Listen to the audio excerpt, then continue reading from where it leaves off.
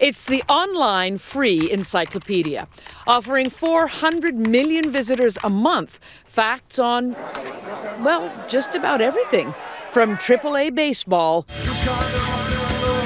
to ZZZ, which is, believe it or not, a Dutch drum and organ rock band. Happy birthday, Winnie. At the site's 10th birthday party in London, co-founder Jimmy Wales says people essentially want to share knowledge.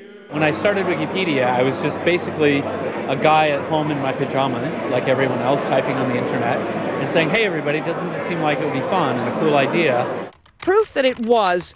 Wikipedia is still ad-free, funded by donations, and entirely written by volunteers.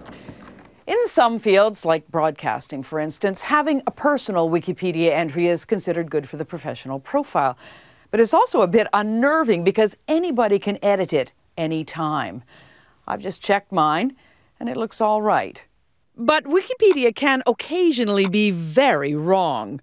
In 2008, on the entry for the village of Denshaw in England, pranksters wrote that the local sport was sheep hurling.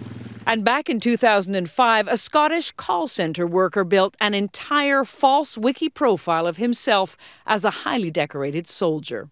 People do vandalize Wikipedia. Usually that's caught very, very quickly, just within seconds. Wikipedia is not quite as accurate as the gold standard of the Encyclopedia Britannica, but it is a fine first resort, whether you're writing a term paper or settling a barroom bet. It's made my life easier. I'm sure I'd learn to survive without it, but I hope it doesn't go away. With plans now to open an office in India and flush with $16 million in recent donations, Wikipedia has come of age. Elizabeth Palmer, CBS News, Everyone London. vote.